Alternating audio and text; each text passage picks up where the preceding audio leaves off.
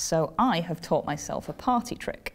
And in fact, what I've got here are folded up pieces of paper to give particular shapes. And these shapes are letters of the alphabet. Because, of course, letters of the alphabet are just shapes. Although, of course, you do have to get rid of any kind of curvy bits. You have to make them all out of straight lines, but you can still do that and make any letter of the alphabet. So what I've got here folded up is one straight cut, and we should have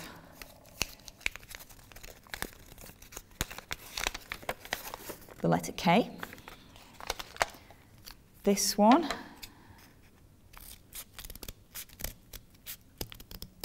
one straight cut, and this will give us, I mean, it's slightly squarer and boxier than you might be used to, but that's the letter A. You might guess where this is going if any of you are paying attention at the start. What I've got here are the letters of my name. So this one is a nice T. This is the easiest of all the letters.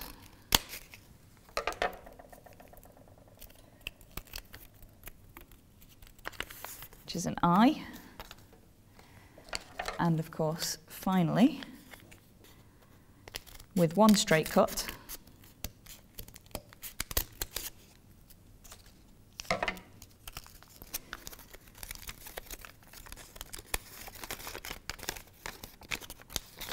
we have the letter E.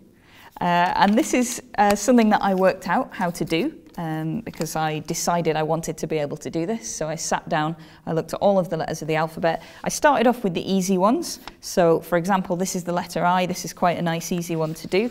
So if I have the letter I like this, it has a nice line of symmetry down the middle. It also has a line of symmetry across the middle like that. So I could put those two folds in. First of all, lining up that shape with the shape underneath. And then I can make a fold here to put those lines onto each other.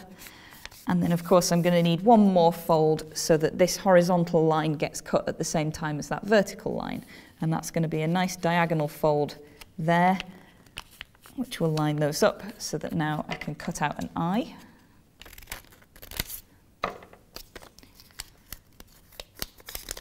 But, of course, that's the easy one. Slightly more complicated would be something like T. But of course, this again is made nice and easy by the symmetry down the middle, so I can make that fold first. Okay, I now need to make sure that I fold this nice corner here, so I can fold there. And I need to bring this line back over that way to join the other one. And you can see that all of the lines line up, it's lovely. And then finally I need to fold these two bits to make sure that the corners end up making a nice square end. So I've got a fold here like that, and another one at the bottom there. And that is how you fold up a T. So one nice long straight cut. Hopefully that has worked. There we go. That's a T. And of course, they do get more difficult than that. So to do an E, I first of all make use of that kind of horizontal line of symmetry there by folding it in half that way. I then notice that this bit up here looks the same as the top bit of that bit down there. So I actually fold that in half to line that up with itself. There, I can then fold like that to get those two corners. And then to finish, I fold that in half and make the end. And that's how you fold an E. The best thing about this is that having worked out how to do all of these letters, I showed one of my friends, and later on they sent me an email that said, "Oh, I found this PDF file that someone has made with all of these fold patterns in. Is this the thing that you used?" And I said, "No, I worked them out for myself." And I'm very glad I did, actually, because it's a lot of fun. It's a nice, challenging thing to start with simple shapes and get more and more difficult. That is, of course, a beautiful letter E. I can do any letter of the alphabet, which means that if someone else tells me their name, I can cut out the letters of their name on demand. And this is something I'm very, very proud of.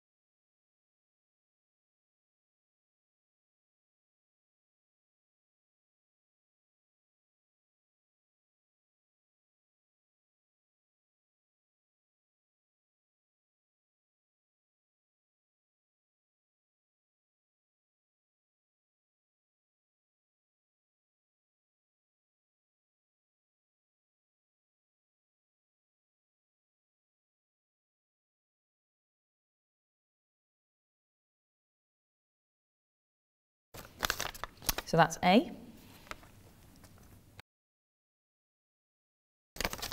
That's B.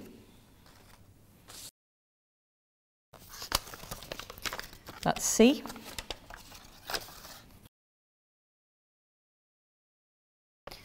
That's D.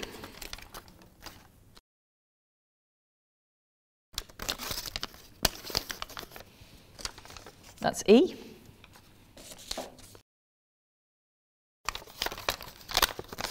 That's F.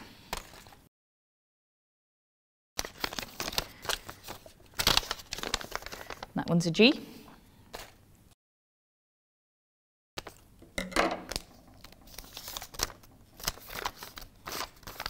That's H. There's I.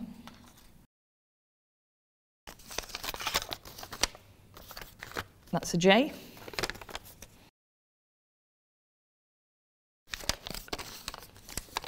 And there's a K.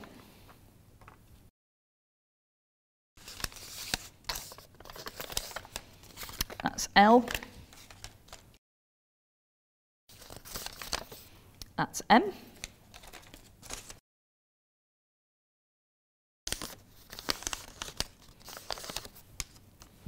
That's N. That's O.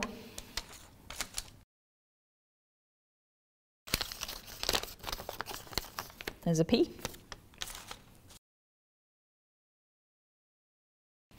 That's a Q.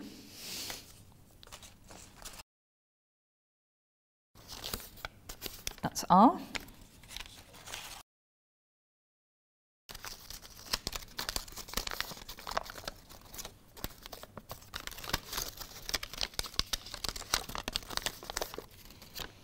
That one's an S.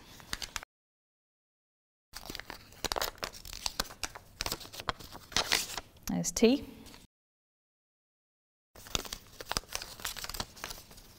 That's U. One's a V.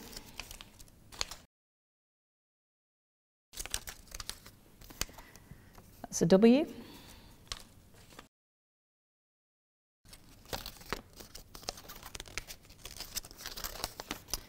There's an X.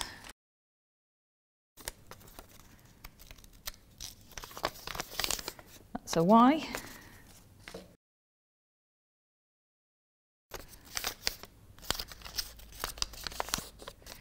and that's a Z.